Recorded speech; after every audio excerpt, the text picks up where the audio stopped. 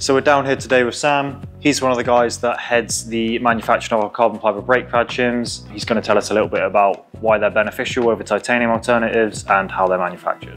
So I guess the first question is, what are they and why do you need them? So it's a composite shim using carbon fibre and a very specific resin system which can cope with high temperatures. And the whole idea of them really is to keep temperature out of your caliper, keep temperature away from your piston seals, and make sure you never have any risk of brake fluid boil. So Sam, why would you choose a carbon shim over a titanium shim? Well, so the main reason titanium shims are used is they've got a substantially reduced thermal conductivity compared to mild steel. Our composite shims have probably 10 times less thermal conductivity, again, even than titanium. So they really protect your brakes against the spike temperatures you see during heavy braking cycles. I know they work.